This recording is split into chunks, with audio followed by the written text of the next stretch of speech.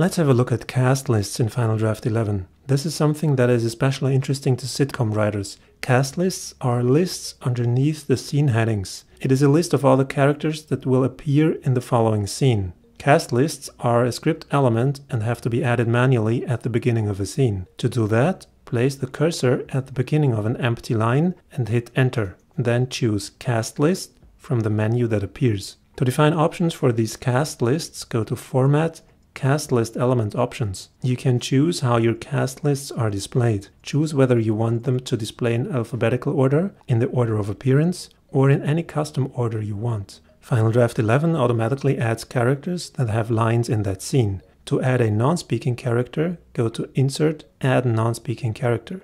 Non-speaking characters are displayed as a speech bubble with a red X. If you've watched a lesson about the character navigator before, this is the same icon that is used to display non-speaking characters there.